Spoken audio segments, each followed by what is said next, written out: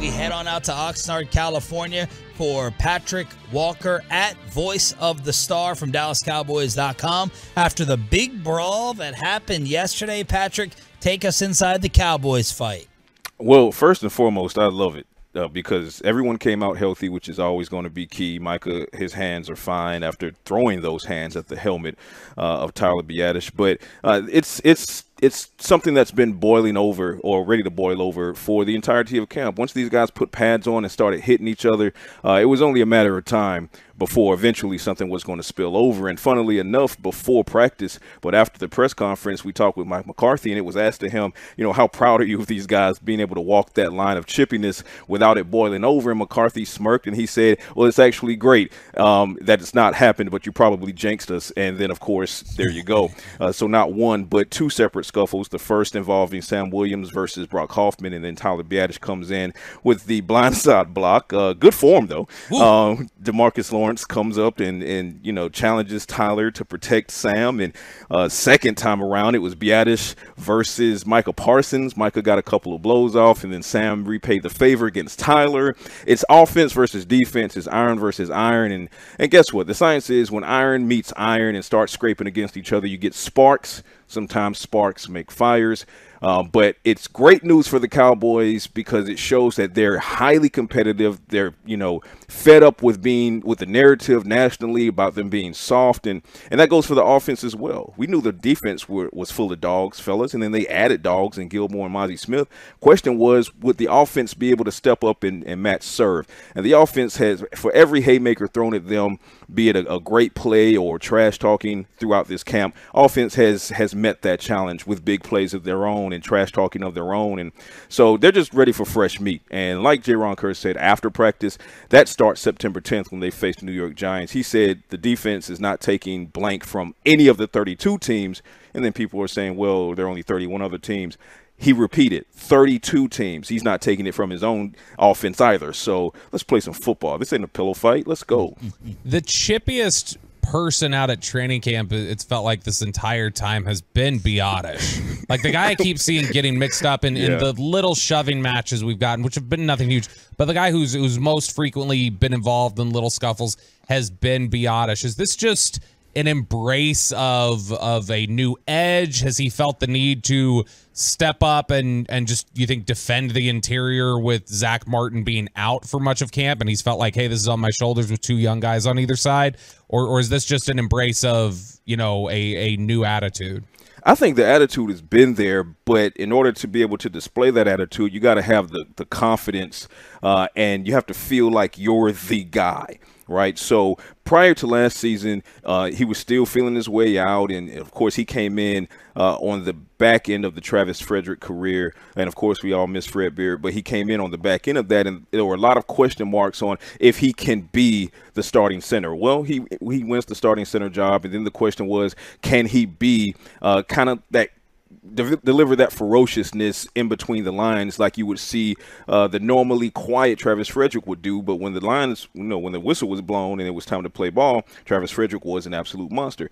So coming off of a Pro Bowl season, Tyler Biadasz is, and you also mix that into the fact that Zach Martin just now got here because of the holdout. So, yes, Tyler Biadasz also had to show the younger guys this is how you stand up and protect the offensive interior. This is how it has to be to keep the quarterback clean, to open up these run lanes. We got to match these guys because we're going up against Mozzie Smith and Jonathan Hankins and Tank and Micah Parsons and Dante Fowler and Neville Gallimore. Like this is a kennel of dogs coming at us, and we're not going to sit back and just take this and let them talk trash and win all of these reps.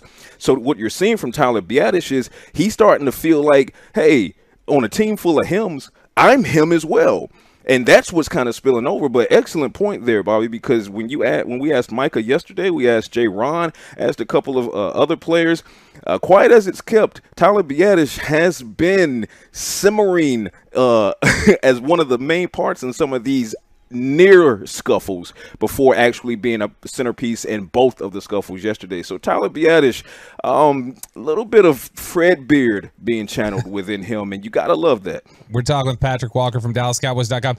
Pat, the most interesting thing to me, or the most surprising thing, I guess, that I saw yesterday at practice during those scuffles was was the fact that Dak Prescott came in and escorted Micah Parsons away from the scuffle, because I was under the impression, per Skip Bayless, that Dak Prescott is jealous of Micah Parsons and threatened by him, and you would think he'd just hang him out to dry there to break his hand on Tyler Biadasz's helmet.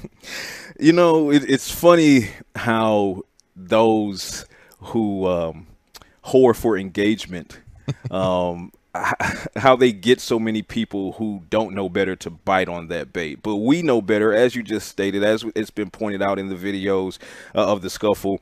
Micah Parsons, after, you know, the two-piece he tried to throw to Tyler Biadasz, who was the first person in there pulling him out and not giving him soft love, giving him tough love, telling him, hey, we got to keep this anger focused, we got to keep it directed where it needs to go. Gave him a little tough love shove after that, saying basically get back on your side of the ball, and Micah agreed, and he went back to, you know, practice went on.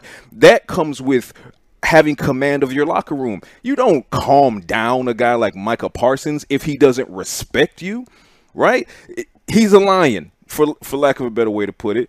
And have you ever seen a hyena calm down a lion? No, it takes another lion to calm down a lion. So there is no question inside this building, inside this locker room, inside this organization, who is the leader in that locker room, and it is Dak Prescott, hands down. So for all of the national narratives, oh, they don't respect Dak and look at the disrespect, I get it. You know, you want your engagement and you want the ad revenue that comes off of that. Way to go, Elon. But at the end of the day, the reality remains this is Dak Prescott's team, point blank, period. Patrik Walker, voice of the Star on Twitter here on Shan and RJ with Bobby in Choppy's chair. Who was your biggest surprise? What was your biggest surprise from camp? Overall, I would probably have to go with... Good or bad? You know what? John Stevens Jr. keeps popping in my head. I mean, every time I'm asked a question like this or similar to this, that kid just keeps popping up, because he's had one of, if not arguably, the best camp of a non-star player. I think, obviously, Micah Parsons is camp MVP as far as play is concerned. Trevon Diggs is co-MVP. Brandon Cooks is up there, but if you're talking non-star players, and particularly players that are young who came in on the bubble and you didn't know what they were going to do or not do, for me it's probably going to be John Stevens. I predicted DeMarvion Overshown would be a problem when I mocked him to the Cowboys. But John Stevens Jr., he's going to make for a very, very difficult conversation in that tight end room when it comes down to getting that roster down, because you got Jake Ferguson, who was my TE1 coming in. He's proving that to be the case. Schoonmaker, second-round pick. He'll be worked in as he recovers from his plantar fasciitis, but obviously he's going to make the roster. I believe Peyton Hendershot can and probably will, but then it's Sean McEwen, who's one of the better blockers and has a long-standing relationship with Dak Prescott and the front office in this organization, versus John Stevens, who just got here, but he obviously has the talent and the ability and the frame to be a problem in Mike McCarthy's play-calling scheme. So I'm going to go with John Stevens Jr. because of the amount of waves that he's made so far. Are there any guys we didn't see last week against Jacksonville that you think might have a chance to play this weekend against Seattle? Ronald Jones is a likely no. I asked McCarthy directly about Ronald Jones yesterday, and he said, quote unquote, I don't see it. So I'm going to pencil Ronald Jones as being out. Bad news for him. That's 2 out of the 3 preseason games he's not going to participate in. Makes it very difficult for him as far as challenging for that RB2 position. But I'm going to go with Junior Fehoko.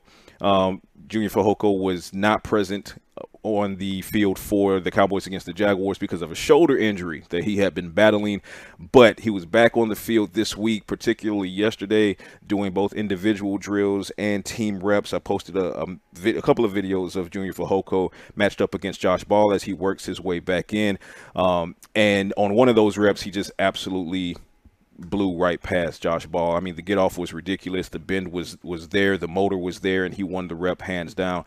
So I believe that Junior Fehoko will be on the field against the Seahawks, barring anything that happens today as far as that shoulder is concerned. And I'm looking forward to seeing that, because if he can come on strong, in addition to every other player we're talking about on that defensive line, I mean, how crazy is this depth, fellas? Yeah, no, I mean, it's something that's going to solidify things for the defense line. Of course, that's something Dan Quinn wants with his defensive line background and everything else with Aden Dirty. I'm curious about the performance of Jalen Brooks and, Jalen Tolbert, and two guys who, Tolbert who stepped up in the preseason game. Brooks, who maybe didn't carry over the practices into the game the same way. The sense I got from talking to some folks is like maybe there's some jitters there. First game, little nervous, and approaching the game that way. How has Brooks carried things over into practice this week? And has Tolbert, we saw the viral catch in the back of the end zone. Has Tolbert maintained the positive, things that we've seen from him into the practices this week? Tolbert absolutely has, and I've just started calling him the smooth criminal after that catch in the end zone with the Michael Jackson lean. I mean, good grief. That level of confidence. I mean, he's just playing football. Like I said, he looks like a football player now as opposed to someone who's trying to play football. So I love it for Jalen Tolbert. His trajectory continues in practice this week. He's really building and building and building. Jalen Brooks, I can agree that maybe there were some jitters going on there, and I said the same about Eric Scott Jr. Because I believe Eric Scott Jr. will ultimately be an impact player for the Cowboys. But these guys coming from smaller schools, and now here you are, AT&T Stadium, the bright lights are on for the first time. So there are going to be a bit of nerves there. I think both will improve. But to the point about Jalen Brooks, there were a couple of plays where it could have been made to Brooks if the throw was a little bit better from Will Greer, who had an up and down game, had his downs, had his ups. But there was one play in particular that I like to point at when it comes to Brooks. He ran a crisp route. He did what he was supposed to do. He beat his defender on the it was a mid outside route on the right-hand side, but the throw just wasn't there. Throw sailed out of bounds, and if that throw is made, then Jalen Brooks gets on the board. Maybe it builds his confidence a little bit, and then, butterfly effect, and maybe he starts to have a better game from that point forward. Didn't happen, so butterfly effect went in the opposite direction. But I look for Jalen Brooks and Eric Scott Jr. as well to be absent of those jitters going into game 2 against the Seattle Seahawks. I think they're going to, remember that, hey, this is just football. This is what you were brought here to do. And I expect bigger games from them because Jalen Brooks has been one of the headline players throughout the totality of this camp. I don't expect that it's not going to transfer over to games, so hopefully it will. When are you getting out of there for good? Tomorrow morning, okay, give or take. We are flying out to Seattle. I want to say around noon Pacific time. The crews have already started to pack up effective yesterday.